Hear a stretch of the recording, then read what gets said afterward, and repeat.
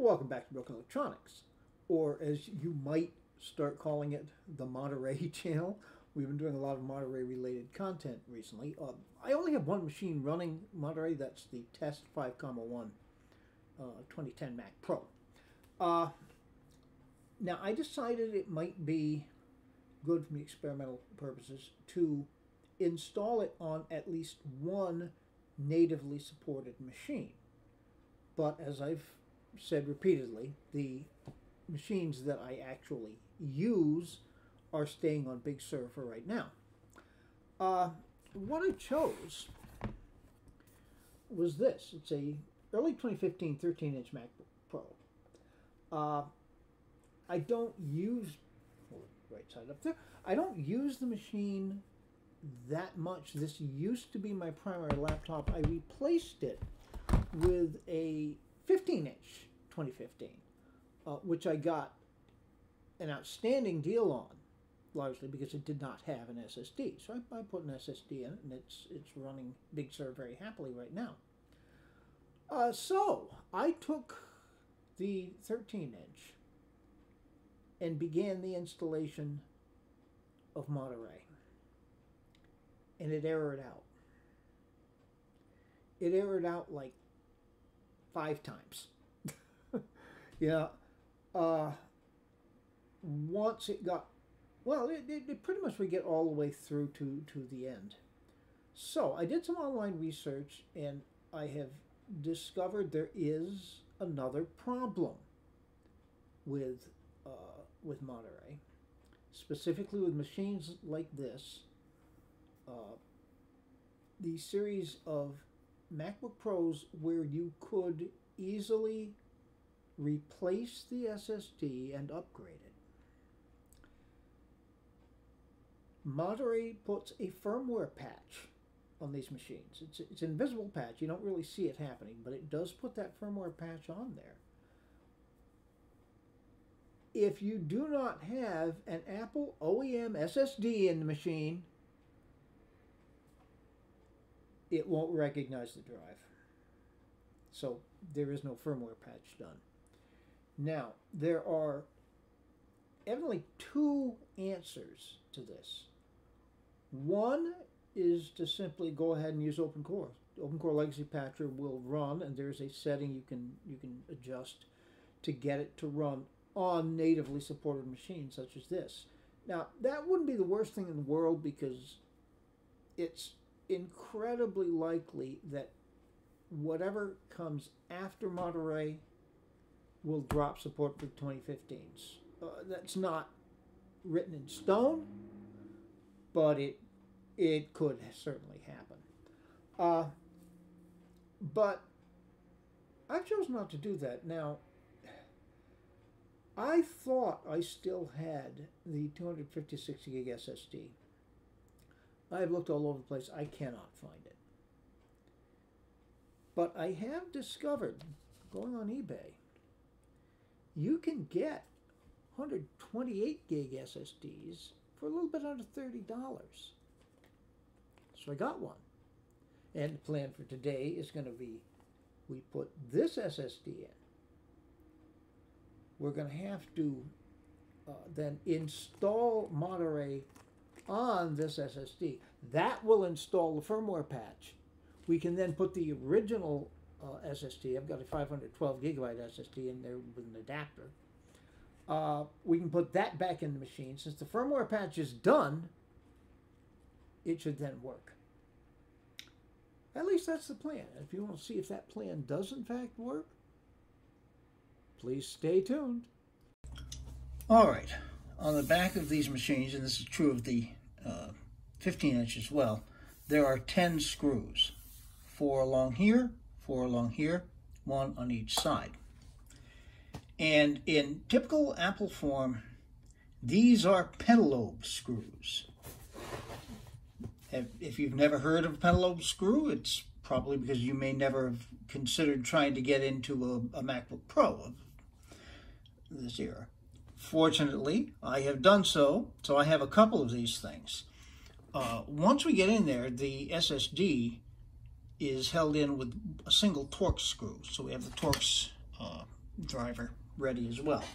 Now, these are really tiny screws, so I'm going to take my time doing this to ensure that I don't lose one. You do not need to have to see me unscrew these screws, so stay tuned. All right, now that we're in, there are some little clips in there that need to be dislodged. Since I've had this back case off it before, it's not a real problem. We want, of course, to disconnect the battery connection. Okay, and we'll want to be very, very sure that it goes back in. And now, taking out Torx, this is the SSD. It's a Team Group 512 gigabyte NVMe and an adapter. There's your standard MENV connector and our adapter with a proprietary Apple connector. All right. Now we take our certified OEM, and boy, it had better really be an OEM SSD.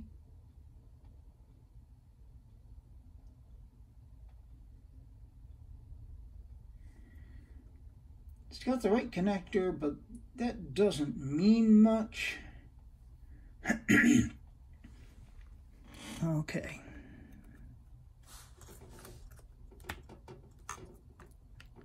In we go.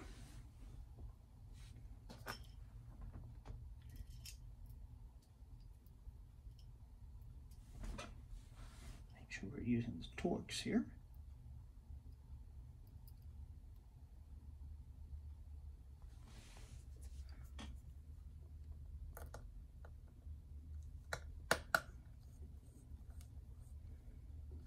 Okay. Hopefully that's in there. Do be very sure, if you're doing this at home, that you get the battery connected again. If you've got the power brick plugged in with the MagSafe, it will start up even if the battery's not connected. It will not run very well, but it will start up. Okay. All right. Now, I have no idea, and there's no way of testing the SSD other than putting it in the machine and trying it. I don't know of anybody who makes enclosures for these proprietary Apple connectors. I have no idea if it's formatted, if perhaps there's an OS on it. There will be only one way to find out. Okay, I will put everything back together so we can start it up and take a look. Please stay tuned. Well, let's see. The new SSD is in.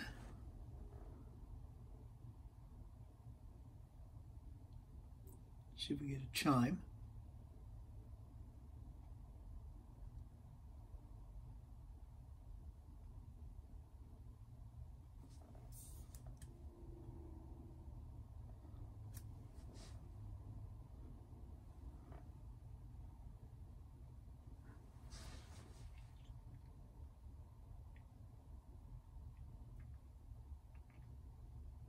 Oh, it didn't chime, but we are booting up into an OS. We'll see what version.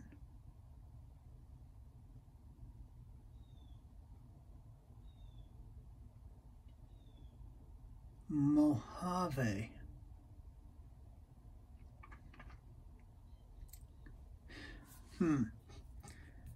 Okay, this has got... Yeah. Well, okay. Let's see. What can I do? Because I'm not going to be able to get into this. Guest user is almost useless. It is possible to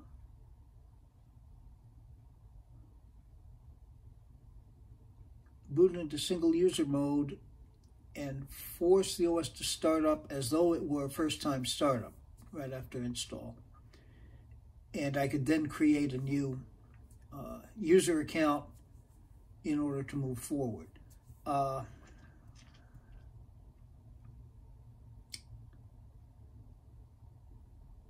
I think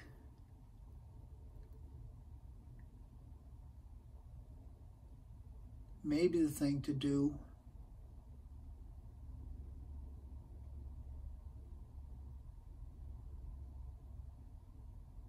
you know what?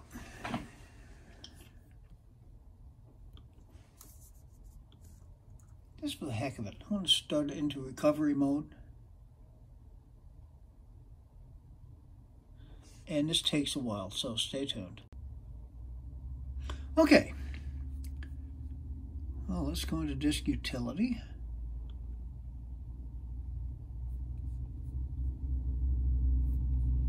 Am I connected to the internet here?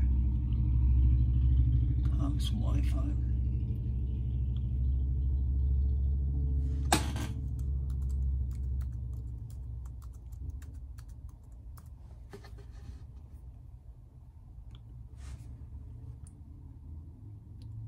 Okay, disk utility.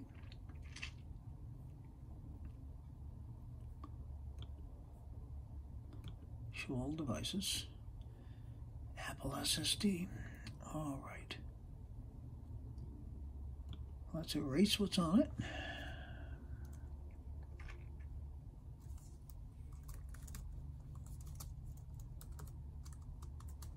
Okay. Might as well go into APFS, GUID partition map, erase.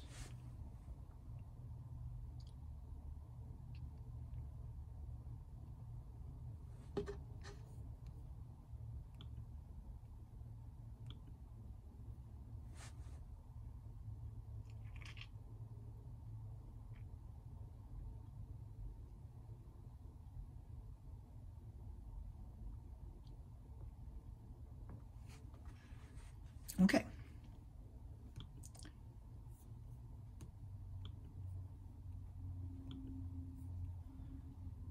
And we'll reinstall macOS.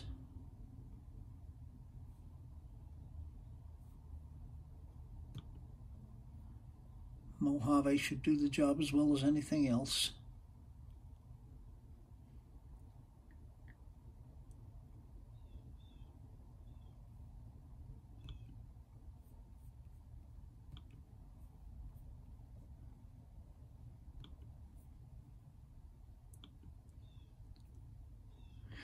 Okay, this should be bone simple, straightforward, so we'll see you hopefully on the Mojave desktop. Stay tuned. Okay, while you've been gone, we did get a complete installation of Mojave. I did the security updates, the Safari update, and as soon as it restarted from that, you know, I'm not going to turn this on with my Apple Watch. Not with this SSD in there. 128 gig SSD. This is not long for this world. Okay, but as soon as it restarted, we have our Monterey upgrade, and this is what's going to tell the tale. I had pointed out earlier in the video that you can get OEM 128 gigabyte SSDs on eBay for about 30 bucks. However, let's realize, of course, eBay is eBay.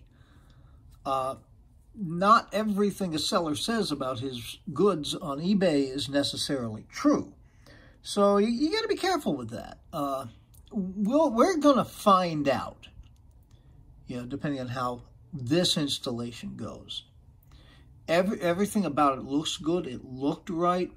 When I went into disk utility, it was identifying as an Apple drive, but then again, I've seen that kind of thing before. Well, anyhow, we'll let you know how things go. Stay tuned. Well, we're past the first fail point where you get an error even before the Mac restarts that will basically say unknown error, try running the installer again, and you can do it forever and it'll never come back. It can also stall out during this process where you get a more informative error telling you that the firmware could not be installed. But we're going to find out. Stay tuned. Well, and we have achieved Monterey. Now, this does teach us some things. First of all, it does teach us that you don't have to put in the original drive. That's what Apple has been saying about this problem. Put in the original drive, install it, then the firmware gets installed, and you can go back to your third-party drive. Any OEM SSD that would work in a 2015 MacBook Pro will work to install the firmware from Monterey. All right, so I'm gonna set this up. I'm not exactly sure why, but I am. Then I get to do this entire thing again on the original 512 gigabyte SSD. Since the firmware is in there, we should be able to do that. Well, anyhow, stay tuned. Well, here we are. I've had the machine opened up again. I've put the third-party SSD back in, and we're back up and running on Big Sur. So what we're going to do at this point is the installer for Monterey has already been downloaded. So we're going to install.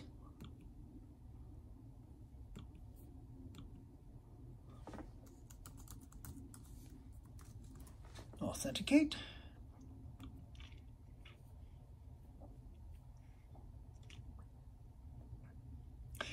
And this may take a while, but it should be smooth. Hopefully we'll see this again on the Monterey desktop. If not, I'm not sure what I'll do, but we'll find that out. If you want to find it out, stay tuned. And here we are. We've made it. Pardon the reflection of that light behind me there.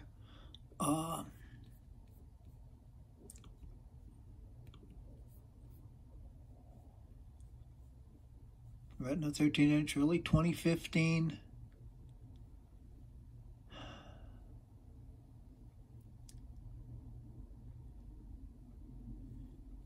.0.1, of course, what we're looking for. All